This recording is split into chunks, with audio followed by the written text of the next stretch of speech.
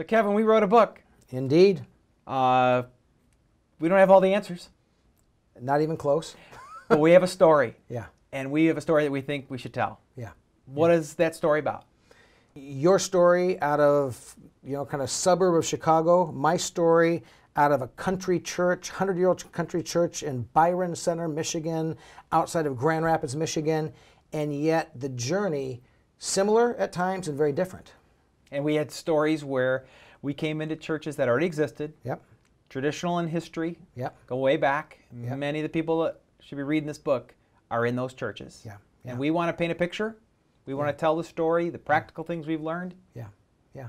And I think one of the things that we offer is we both have had moments of great discouragement and frustration and tears and struggle, and moments of joy and elation and seeing God work in ways we would have never dreamed.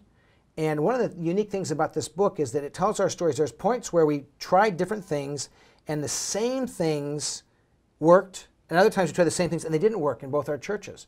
So it's not the simplistic, this will work for you. It's more a matter of, here's our journey, learn from these broad principles and adapt them to where you are. Absolutely. And I think that there's a lot of churches out there, maybe yours, that could use this book as the leader, as a board, as a parishioner in the church, and we want all of it for the glory of God. Yeah.